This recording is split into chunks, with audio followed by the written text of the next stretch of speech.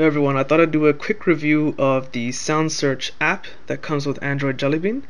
The reason I have this possible before the Nexus 7 tablet is out and running on my Galaxy S2 is because it was ripped on XDA. So this is a full proper working of Sound Search that comes with Android 4.1. What I'll do is show you how it works and do a quick comparison compared to SoundHound. Okay, so I'm actually going to search for a song. I'm not going to have audio playing because it'll cause trouble for me on YouTube. But what I'll do is I'll play it just now and then I'll show you how it works.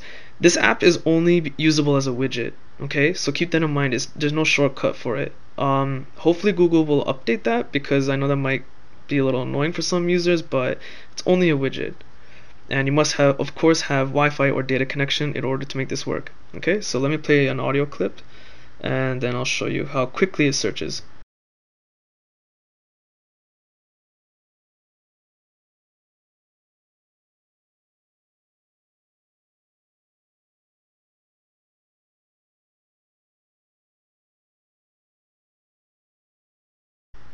Okay, so it took a little while.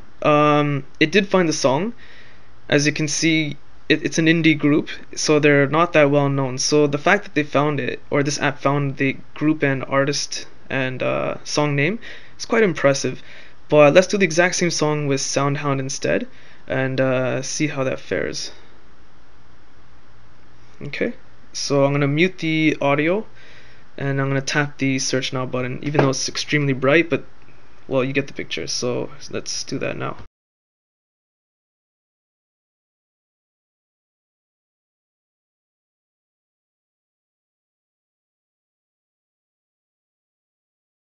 Okay, SoundHound found it way faster, probably a half or a third of the amount of time, and it gives you a lot more information when the song is released, tour dates, yada yada yada, and you can have a saved list of searched songs. Actually, that's not right.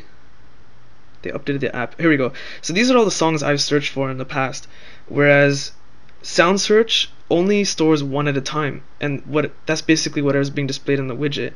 And this is what happens when you tap on that song title. It'll take you to the Google Play Store and try to find it in there so you can purchase the song.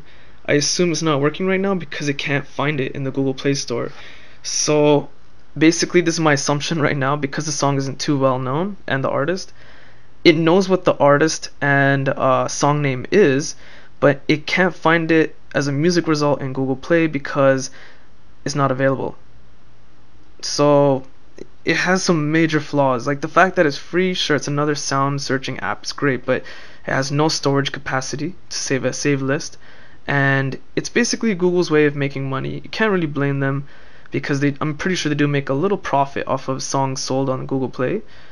It's basically their way of helping you find songs, and then purchase it through Google Play. So like I said, it's profit making for Google, but you can't blame them because, well, I mean, they make awesome stuff, right? So I mean, it can't substitute Shazam or SoundHound. It simply can't. But if you want another app, you know, if there's a song really great, it's playing, and the other two aren't finding it, you never know. Maybe this will possibly find it, but it's not that great. So I mean, if I had to rate the app, I'll give it like a 2 out of 5. But considering that it's a system application that comes with Jelly Bean, technically I shouldn't really rate it, right? But yeah, something to check out, maybe play with and see how you feel. There's not much else to it. I mean, there's nothing really else to show you because that's all the app does.